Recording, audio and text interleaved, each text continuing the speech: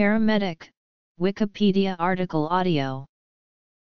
A paramedic is a healthcare professional, predominantly in the pre-hospital and out-of-hospital environment, and working mainly as part of emergency medical services, such as on an ambulance.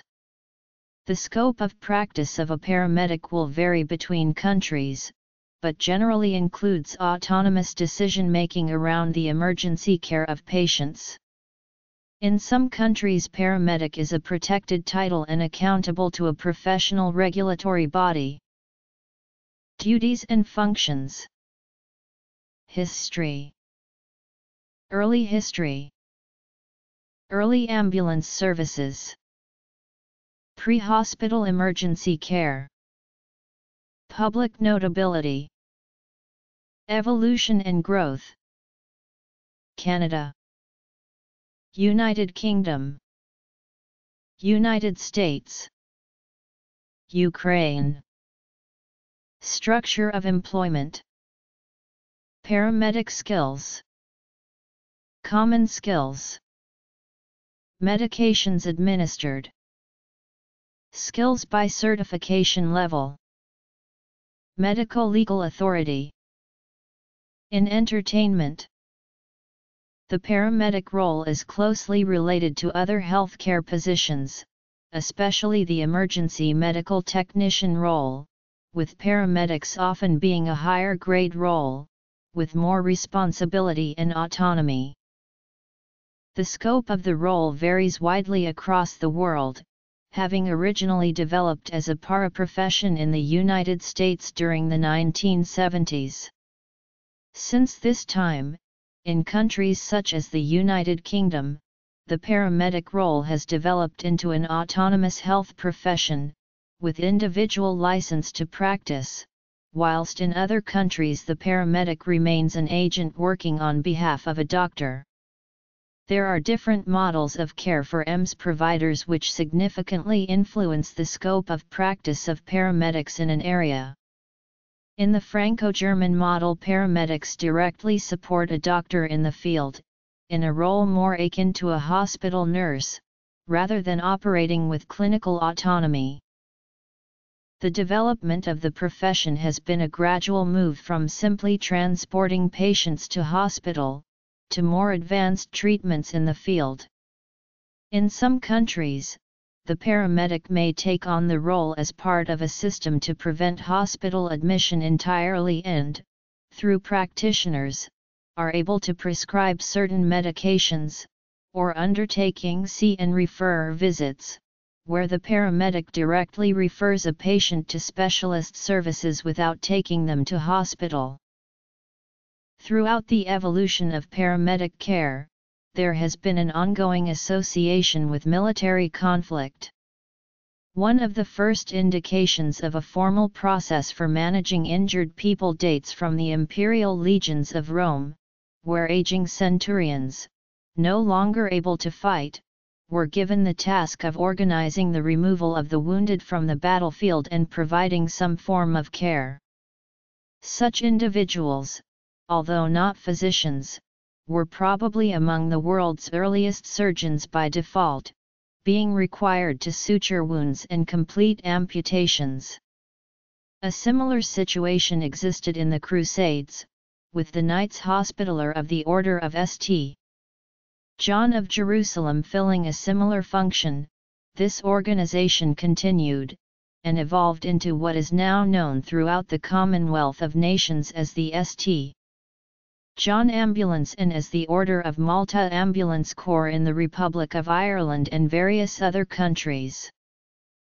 While civilian communities had organized ways to deal with the care and transportation of the sick and dying as far back as the bubonic plague in London between 1598 and 1665, such arrangements were typically ad hoc and temporary.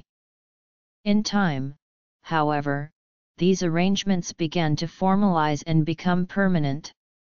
During the American Civil War, Jonathan Letterman devised a system of mobile field hospitals employing the first uses of the principles of triage. After returning home, some veterans began to attempt to apply what they had seen on the battlefield to their own communities, and commenced the creation of volunteer life-saving squads and ambulance corps. These early developments in formalized ambulance services were decided at local levels, and this led to services being provided by diverse operators such as the local hospital, police, fire brigade, or even funeral directors who often possessed the only local transport allowing a passenger to lie down. In most cases these ambulances were operated by drivers and attendants with little or no medical training, and it was some time before formal training began to appear in some units. An early example was the members of the Toronto Police Ambulance Service receiving a mandatory 5 days of training from St. John as early as 1889. Prior to World War I, motorized ambulances started to be developed, but once they proved their effectiveness on the battlefield during the war, the concept spread rapidly to civilian systems. In terms of advanced skills, once again the military led the way. During World War II and the Korean War, battlefield medics administered pain-killing narcotics by injection in emergency situations, and pharmacists' mates on warships were permitted to do even more without the guidance of a physician. The Korean War also marked the first widespread use of helicopters to evacuate the wounded from forward positions to medical units, leading to the rise of the term medevac. These innovations would not find their way into the civilian sphere for nearly 20 more years. By the early 1960s, experiments in improving care had begun in some civilian centers. One early experiment involved the provision of pre-hospital cardiac care by physicians in Belfast, Northern Ireland, in 1966. This was repeated in Toronto, Canada in 1968 using a single ambulance called Cardiac 1, which was staffed by a regular ambulance crew, along with a hospital intern to perform the advanced procedures. While both of these experiments had certain levels of success, the technology had not yet reached a sufficiently advanced level to be fully effective. For example, the Toronto portable defibrillator and heart monitor was powered by lead-acid car batteries, and weighed around 45 kilograms. In 1966, a report called Accidental Death and Disability, the neglected disease of modern society, commonly known as the White Paper, was published in the United States. This paper presented data showing that soldiers who were seriously wounded on the battlefields during the Vietnam War had a better survival rate than individuals who were seriously injured in motor vehicle accidents on California's freeways. Key factors contributing to victim survival and transport to definitive care such as a hospital were identified as comprehensive trauma care, rapid transport to designated trauma facilities, and the presence of medical corpsmen who were trained to perform certain critical advanced medical procedures such as fluid replacement and airway management. As a result of the White Paper, the U.S. government moved to develop minimum standards for ambulance attendant training, ambulance equipment, and vehicle design. These new standards were incorporated into federal highway safety legislation, and the states were advised to either adopt these standards into state laws or risk a reduction in federal highway safety funding. The White Paper also prompted the inception of a number of emergency medical service pilot units across the U.S., including paramedic programs. The success of these units led to a rapid transition to make them fully operational. New York City's St. Vincent's Hospital developed the United States' first mobile coronary care unit under the medical direction of William Grace, M.D., and based on Frank Pantridge's MCCU project in Belfast, Northern Ireland. In 1967, Eugene Nagel, M.D., and Jim Hirschman, MD helped pioneer the United States' first EKG telemetry transmission to a hospital, and then in 1968, a functional paramedic program in conjunction with the City of Miami Fire Department.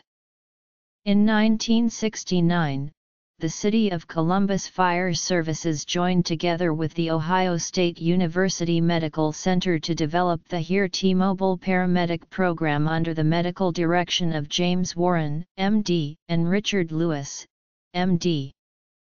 In 1969, the Haywood County Volunteer Rescue Squad developed a paramedic program under the medical direction of Ralph Fechter, MD. In 1969, the initial Los Angeles paramedic training program was instituted in conjunction with Harbor General Hospital, now Harbor UCLA Medical Center, under the medical direction of J. Michael Criley, MD, and James Lewis, MD.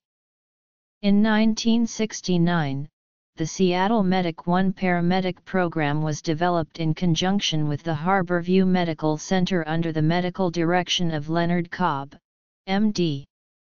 The Marietta Initial Paramedic Project was instituted in the fall of 1970 in conjunction with Kennestone Hospital and Metro Ambulance Service, Inc. under the medical direction of Luther Fortson, MD. The Los Angeles County and City established paramedic programs following the passage of the Wadsworth-Townsend Act in 1970. Other cities and states passed their own paramedic bills, leading to the formation of services across the U.S. Many other countries also followed suit, and paramedic units formed around the world.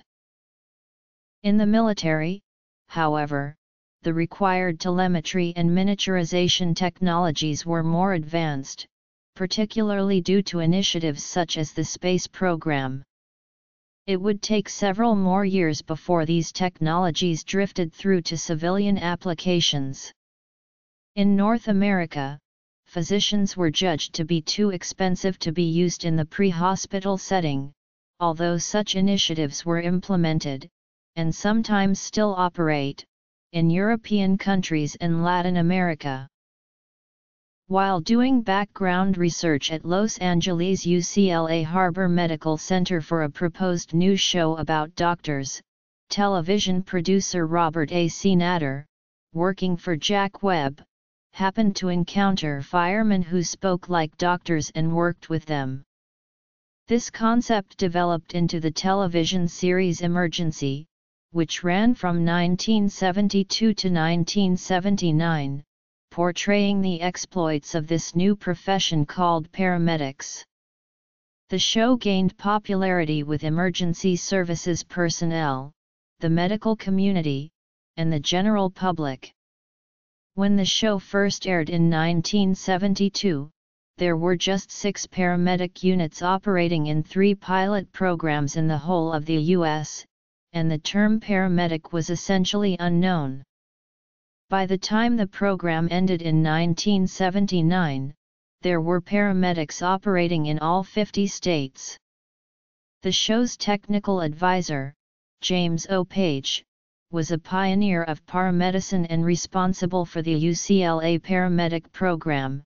He would go on to help establish paramedic programs throughout the U.S., and was the founding publisher of the Journal of Emergency Medical Services.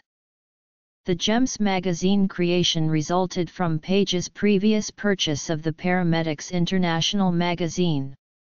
Ron Stewart, the show's medical director, was instrumental in organizing emergency health services in Southern California earlier in his career during the 1970s, in the paramedic program in Pittsburgh, and had a substantial role in the founding of the paramedic programs in Toronto and Nova Scotia, Canada.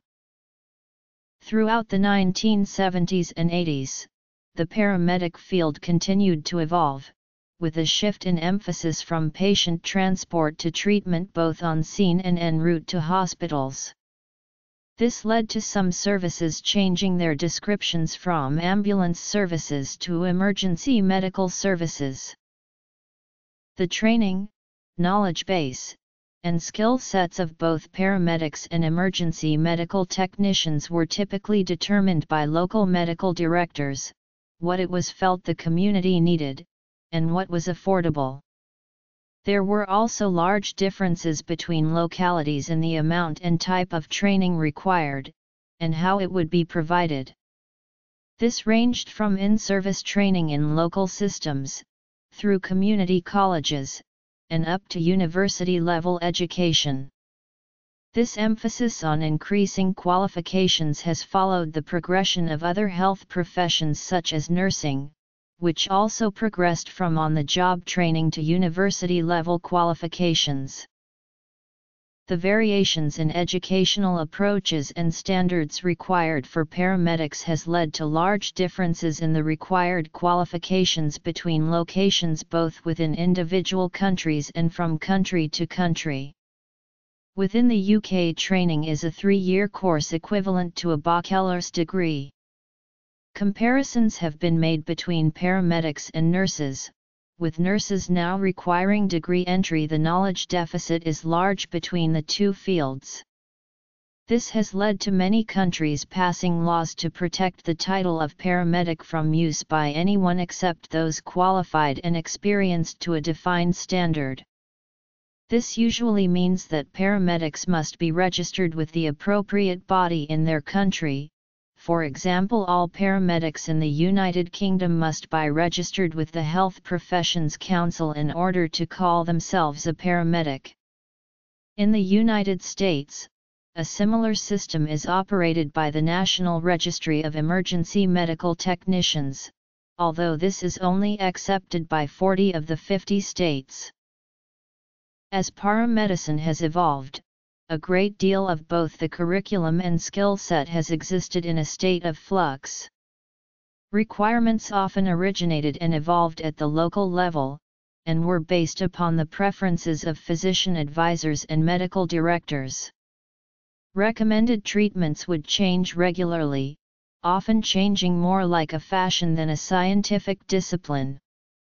Associated technologies also rapidly evolved and changed, with medical equipment manufacturers having to adapt equipment that worked adequately outside of hospitals, to be able to cope with the less controlled pre-hospital environment.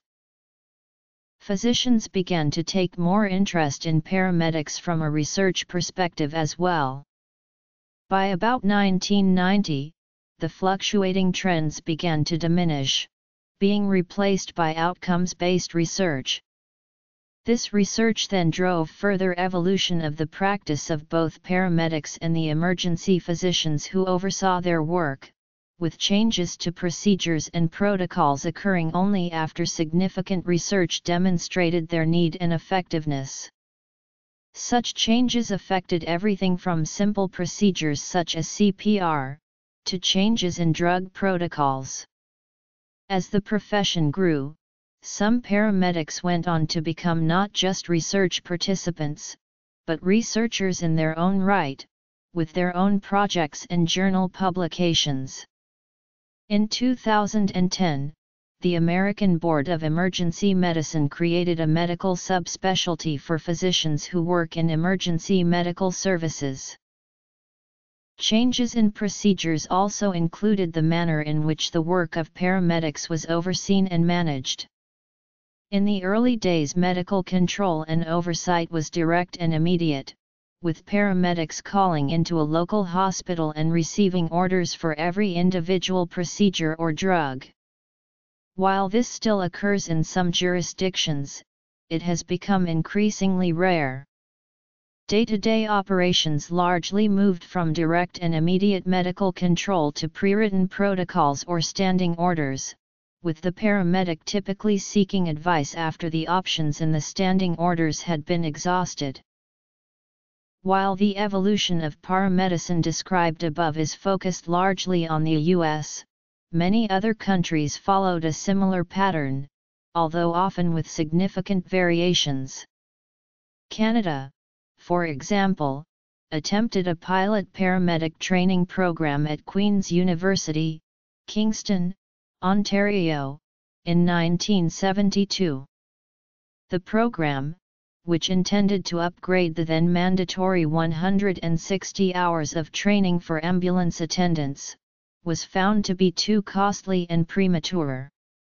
The program was abandoned after 2 years, and it was more than a decade before the legislative authority for its graduates to practice was put into place. An alternative program which provided 1,400 hours of training at the community college level prior to commencing employment was then tried, and made mandatory in 1977, with formal certification examinations being introduced in 1978. Similar programs occurred at roughly the same time in Alberta and British Columbia, with other Canadian provinces gradually following, but with their own education and certification requirements. Advanced care paramedics were not introduced until 1984, when Toronto trained its first group internally, before the process spread across the country.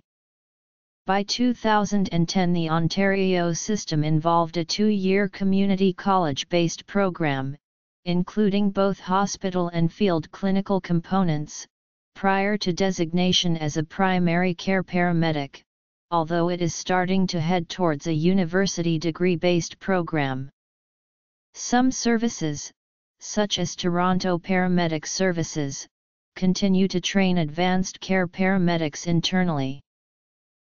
In the United Kingdom, ambulances became largely municipal services shortly after the end of World War II. Training was frequently conducted internally, although national levels of coordination led to more standardization of staff training. As of 2010, public ambulance services were operated by regional entities, most often trusts, under the authority of the National Health Service, with significant standardization of training and skills. The UK model utilizes 3 levels of ambulance staff: internally trained emergency care assistants, who are trained to provide support and assistance to their ambulance technician and paramedic colleagues; ambulance technicians, which are similar to EMTs in the US, and paramedics with advanced life support skills. Initially, paramedics were mainly trained internally, with experienced ambulance technicians often progressing to the role of paramedic. Increasingly, however, university qualifications are being expected for paramedics, with the entry level being an Honours Bachelor of Science degree in pre-hospital or paramedic care. Some British paramedics have gone on to become paramedic practitioners, a role that practices independently in the pre-hospital environment in a capacity similar to that of a nurse practitioner, but with more of an acute care orientation. In the UK, paramedic is a protected title, with those utilising it to be registered with the Health and Care Professions Council. Paramedics work in various settings including NHS and independent ambulance providers, air ambulances, emergency departments, and other alternative settings. In the United States, the minimum standards for paramedic training is considered vocational, but most 2-year colleges offer a paramedic associate degree option. Paramedic education programs typically follow the US NHTSAM's curriculum, or National Registry of EMTs. While many regionally accredited community colleges offer paramedic programs and 2-year associate degrees, a handful of universities also offer a 4-year bachelor's degree component. The national standard course minimum requires didactic and clinical hours for a paramedic program of 1,500 or more hours of classroom training and 500 plus clinical hours to be accredited and nationally recognized. Calendar length typically vary from 12 months to upwards of 2 years, excluding degree options, EMT training, work experience, and prerequisites. It is required to be a certified emergency medical technician prior to starting paramedic training. Entry requirements vary from program to program, but many paramedic programs also have prerequisites such as 1 year required work experience on an ambulance, or anatomy and physiology courses from an accredited college or university. Paramedics in some states must attend up to 50+ hours of ongoing education, plus maintain basic cardiac life support and advanced cardiac life support. National Registry requires 70+ hours to maintain its certification, or you may recertify through completing the written computer-based adaptive testing again every 2 years. Paramedicine continues to grow and evolve into a formal profession in its own right, complete with its own standards and body of knowledge, and in many locations paramedics have formed their own professional bodies. The early technicians with limited training, performing a small and specific set of procedures, has become a role beginning to require a foundation degree in countries such as Australia, South Africa, the UK, and increasingly in Canada and parts of the US such as Oregon, where a degree is required for entry-level practice. As a part of emergency medicine reform in 2017, MO of Ukraine introduced 2 specialties: paramedics and emergency medical technicians. In Ukraine, paramedic is a person with a level of education not lower than a junior bachelor of the field of knowledge healthcare and the corresponding specialization. This means that after 11 years of school, in order to become a paramedic, he needs to study for another 3 years. For a person with basic 9-year education, the term of training will be 4 years. In Ukraine, paramedics will provide a ALS level of care. They will work in ambulances with EMT. Paramedics are employed by a variety of different organizations, and the services provided by paramedics may occur under differing organizational structures, depending on the part of the world. A new and evolving role for paramedics involves the expansion of their practice into the provision of relatively basic primary health care and assessment services. Some paramedics have begun to specialize their practice, frequently in association with the environment in which they will work. Some early examples of this involved aviation medicine and the use of helicopters, and the transfer of critical care patients between facilities. While some jurisdictions still use physicians, nurses, and technicians for transporting patients, increasingly this role falls to specialized senior and experienced paramedics. Other areas of specialization include such roles as tactical paramedics working in police units, marine paramedics, hazardous materials teams, heavy urban search and rescue, and paramedics on offshore oil platforms, oil and mineral exploration teams, and in the military.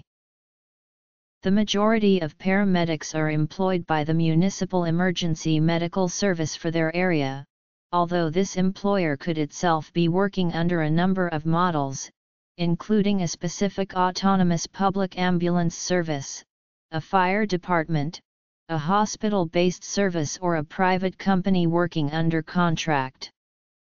In Washington, firefighters have been offered free paramedic training. There are also many paramedics who volunteer for backcountry or wilderness rescue teams, and small-town rescue squads. Advanced Cardiac Life Support, or ACLS, treats areas involving cardiac injury or compromise. The most common is cardiac arrest. Since the heart and nervous system begin to degrade in as little as 4-6 minutes, early recognition and treatment in the pre-hospital setting is very effective in life-saving treatments.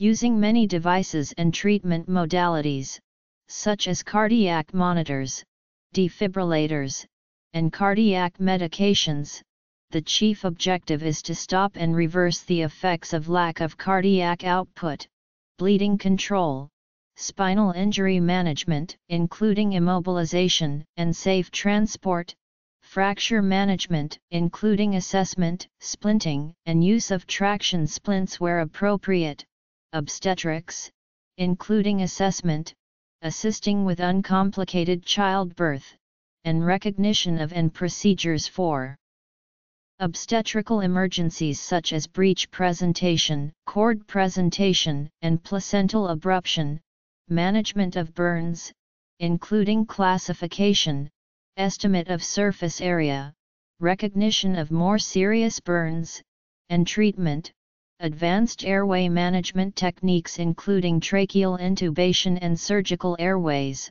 triage of patients in a mass casualty incident. The provision of municipal ambulance services and paramedics can vary by area, even within the same country or state. For instance, in Canada, the province of British Columbia operates a province-wide service, whereas in Ontario, the service is provided by each municipality, either as a distinct service, linked to the fire brigade, or contracted out to a third party.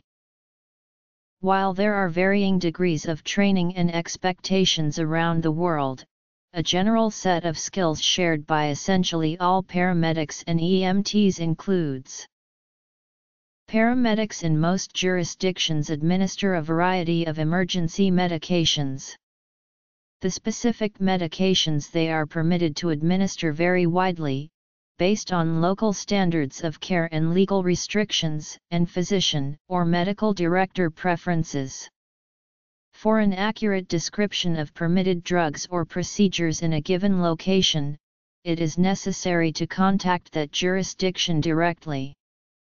A representative list of medications may commonly include: as described above, many jurisdictions have different levels of paramedic training, leading to variations in what procedures different paramedics may perform depending upon their qualifications. Three common general divisions of paramedic training are the basic technician, general paramedic, or advanced technician, and advanced paramedic. Common skills that these three certification levels may practice are summarized in the table below. The skills for the higher levels automatically also assume those listed for lower levels. The medico-legal framework for paramedics is highly dependent on the overall structure of emergency medical services in the territory where they are working. In many localities, paramedics operate as a direct extension of a physician medical director and practice as an extension of the medical director's license. In the United States, a physician delegates authority under an individual state's Medical Practice Act. This gives a paramedic the ability to practice within limited scope of practice in law, along with state DOE guidelines and medical control oversight. The authority to practice in this manner is granted in the form of standing orders and direct physician consultation via phone or radio. Under this paradigm, paramedics effectively assume the role of out-of-hospital field agents to regional emergency physicians, with independent clinical decision. In places where paramedics are recognized healthcare professionals registered with an appropriate body, they can conduct all procedures authorized for their profession, including the administration of prescription medication, and are personally answerable to a regulator. For example, in the United Kingdom, the Health and Care Professions Council regulates paramedics and can censure or strike a paramedic from the register. In some cases, paramedics may gain further qualifications to extend their status to that of a paramedic practitioner or advanced paramedic, which may allow them to administer a wider range of drugs and use a wider range of clinical skills. In some areas, paramedics are only permitted to practice many advanced skills while assisting a physician who is physically present, except for immediately life-threatening emergencies.